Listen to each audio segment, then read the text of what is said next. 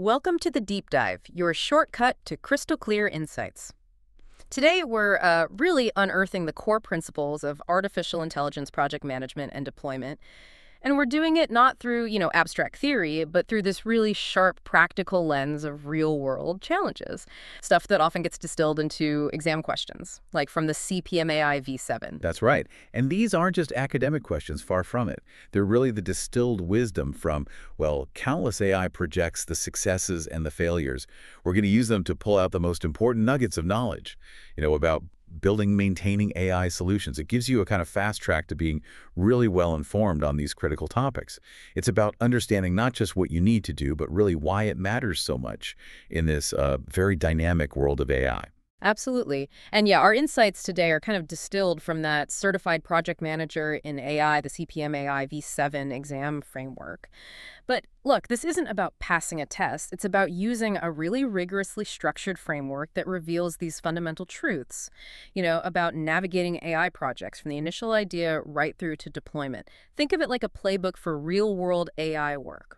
Okay, so let's imagine we're right at ground zero, a new AI initiative. You got the tech talent, maybe the data's piling up, but there's this nagging feeling the business objectives are a bit fuzzy. What's the absolute first pitfall we have to avoid, according to this CPMAI way of thinking? The first, and you could argue it's the most critical step, is to define the business problem and success criteria, period. Without those crystal clear objectives and, importantly, the metrics for success, you're essentially building in the dark. So what does this actually mean for your projects out there? It's so easy to get swept up in the AI hype, right? Chasing the newest algorithm. But the real value, the gold, isn't just in the tech itself. It's in applying it precisely to solve a gnarly business problem. Without that clarity up front, it's like building a Ferrari when what you need is a tractor. Exactly. Rushing into the AI part without that clear problem statement, it's just a fast track to building something that might be technically amazing, but ultimately useless for the actual business. You can have the most sophisticated model imaginable, but if it's solving the wrong problem, or maybe not even a problem at all, it's just an expensive experiment. Okay, makes sense. So once we've hopefully locked down those objectives, the very next battleground, it seems, is often fought right there in the data trenches. What happens when you hit a wall during data prep? Say you find a key feature and it's just riddled with missing values. What's the best practice way to handle that? hmm The best approach, generally, is to impute missing values based on domain knowledge or statistics. And this isn't just, slapping in an average value, though sometimes it's a starting point. It could involve more sophisticated techniques, things like k-nearest neighbors, regression imputation, maybe even using advanced generative models now. But crucially, it should often be guided by deep domain insight. That helps ensure you're not just creating more noise. You want to genuinely preserve the data's integrity, its predictive power. Right, so it sounds like a real tightrope walk. You're trying to retain the quantity of data you have, but without sacrificing its quality, or worse, introducing new biases. That feels like a decision that genuinely needs both statistical know-how and that deep domain understanding you mentioned. It absolutely is. Handling missing data properly is just vital because simply, say, removing all the rows with missing values, that can lead to huge data loss, especially if the missingness isn't random. And just filling them in randomly or with a simple mean, well, that can introduce considerable noise or bias, which then just propagates through your entire model pipeline. Okay, let's shift gears a bit. Let's talk about concept drift. It sounds a bit academic, but it feels like this quiet, almost creeping threat to long-term model performance. It seems like something that can catch even experienced teams off guard. How does it show up beyond just a simple dip in accuracy? Are there less obvious signals maybe listeners should watch for? Yeah, that's a really key point. Concept drift basically means that model performance decreases over time due to changing data distribution. But you're right, it's often more subtle than just the main accuracy metric tanking. It can manifest in slightly changing feature distributions, maybe shifts in the ground truth itself, or sometimes the underlying relationships the model learned, they just aren't valid anymore in the current context. So it's not just the model somehow breaking down on its own. It's more like the world changing underneath it. That's a crucial distinction, isn't it? It's not just a model failing in isolation, but the very world shifting beneath its feet. That really makes the case for continuous monitoring. It's not just a nice to have. It feels like a fundamental necessity for any AI system that's actually live out in the wild. Exactly. And recognizing concept drift early, or at least planning for it, helps you schedule regular model updates or retraining. That prevents a gradual but potentially significant drop in your AI system's actual usefulness, which, can have real business consequences down the line. Okay, moving towards getting these models out there. Readiness for the real world. Before you actually deploy an AI model into production, what's a truly crucial consideration? Something you absolutely cannot afford to skip. You really need to ensure the model is interpretable and explainable. Before that deployment happens, especially in critical applications, think healthcare, finance stakeholders need to understand why the AI is making certain decisions. It's fundamental for building trust and, frankly, for allowing accountability. Yeah, think about it, right? If an AI makes a decision that significantly impacts someone's life, maybe it's a loan approval, maybe a medical diagnosis, you need to be able to understand the reasoning behind it. Explainability isn't just some technical nicety, it feels fundamental for diagnosing issues when things go wrong, for ensuring you're meeting regulatory compliance, and just for fostering user adoption. People won't trust what they can't understand.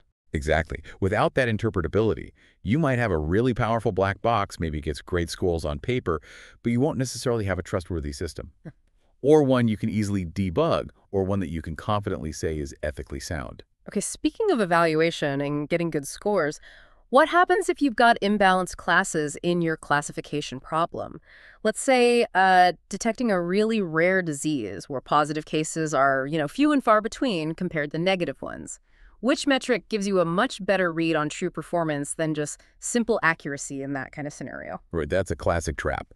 In cases of imbalanced classes, metrics like precision and recall are far, far superior to just looking at overall accuracy. Yeah. Accuracy can be incredibly misleading there because, think about it, a model could just predict the majority class, say, no disease every single time, and it might still look 99% accurate if the disease is only present 1% of the time, but it would be completely useless because it misses all the rare but critically important positive cases. Mm-hmm.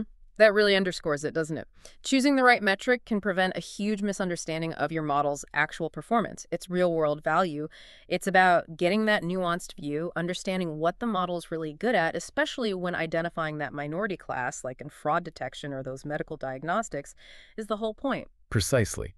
Precision tells you, okay, among all the times the model predicted positive, how many were actually correct.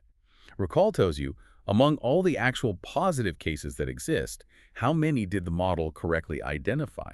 You often look at them together, maybe with something like the F1 score, to get a much more balanced and accurate picture of performance in those tricky, imbalanced situations. Let's bring the human element back into this. In these complex AI projects, who typically carries the main responsibility for communicating the AI risks, the progress, the business impact, specifically to the non-technical stakeholders? That responsibility, primarily, it falls to the project manager.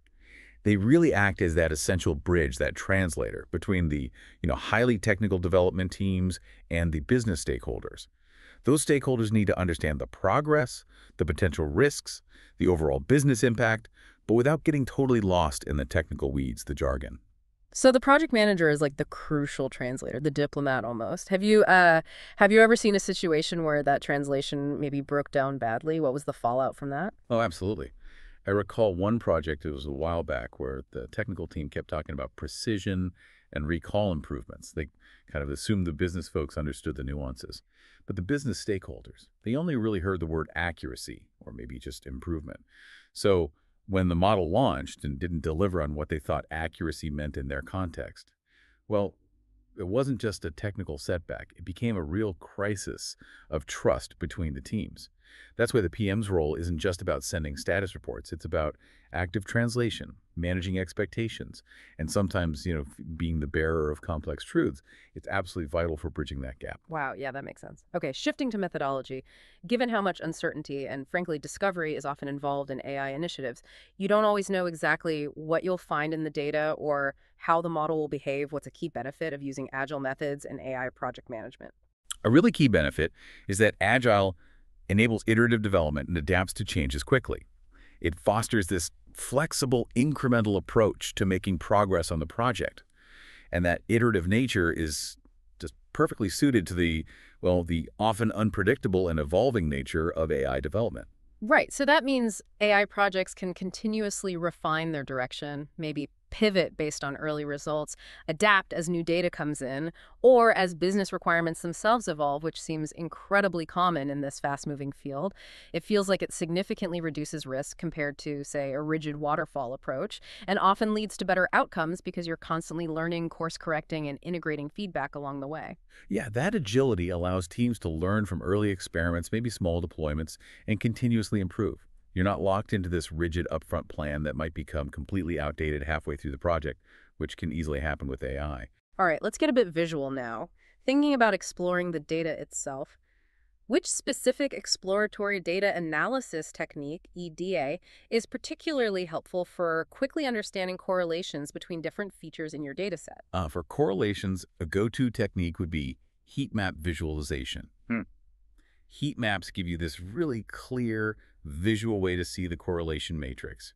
It shows the strength of the relationship between all pairs of features, usually using, color intensity to represent how strong that correlation is, positive or negative. Yeah, I find those incredibly useful. Just by glancing at a heat map, you can quickly spot which features tend to move together, which move in opposite directions, or maybe even identify features that seem redundant because they're highly correlated with others. It's like this powerful visual shortcut to understanding complex data relationships, and that understanding can then inform really crucial decisions about, say, feature engineering or selection before you even start modeling. Exactly. It allows you to quickly pinpoint potential multicollinearity issues where features are too similar, which can mess up some models. It's really a foundational step in understanding your data landscape before you dive into more sophisticated modeling. Okay, now for something that feels like a non-negotiable cornerstone, especially as AI becomes more pervasive, what ethical concern is absolutely critical when you're deploying AI in sensitive fields, thinking, healthcare, finance, maybe even hiring? Yeah, absolutely critical. The core ethical concerns in these sensitive domains usually boil down to data privacy and fairness. Okay. So data privacy is about protecting individuals' private, often sensitive information, ensuring it's handled securely, used appropriately, maybe anonymized correctly. And fairness, well, that's about making sure the AI system treats all groups equitably. You have to actively work to avoid introducing or amplifying bias or discrimination, which can easily happen if your training data itself reflects existing societal biases, for example, leading to unfair loan approvals or skewed medical diagnoses across different demographic groups. Hmm. This really highlights the immense responsibility that comes with building and deploying these powerful tools, doesn't it? How do we ensure that as we build AI that can do amazing things, we're also building it responsibly, with human well-being, fairness, really at the forefront, especially when these decisions can impact people's lives so directly?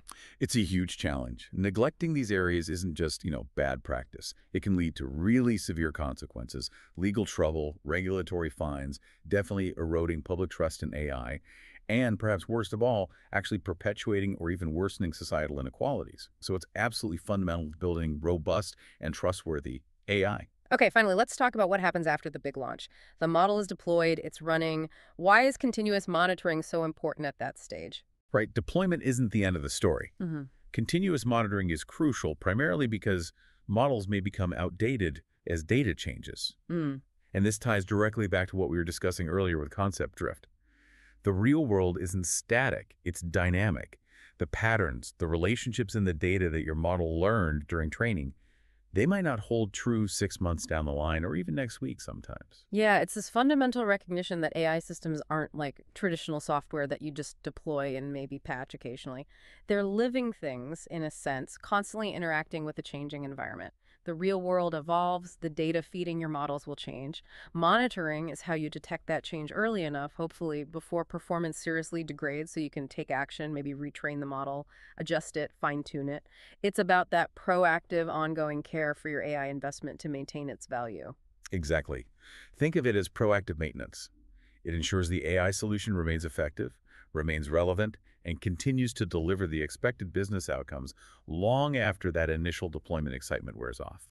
And maybe here's a final thought for you to mull over.